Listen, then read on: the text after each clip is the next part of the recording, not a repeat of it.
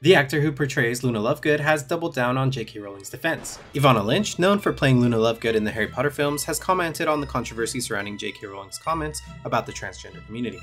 Lynch, who previously joined fellow co-stars in calling out Rowling's insensitivity, expressed her compassion for transgender people, but also wished people would give Rowling more grace and listen to her. Lynch acknowledged that there are two sides to the argument and that she has become braver in having uncomfortable conversations. She also noted that Rowling has been amplifying the voices of detransitioners, but acknowledged that there is a disagreement over who is the most vulnerable. Lynch urged people to have more empathy and to listen to both sides of the argument.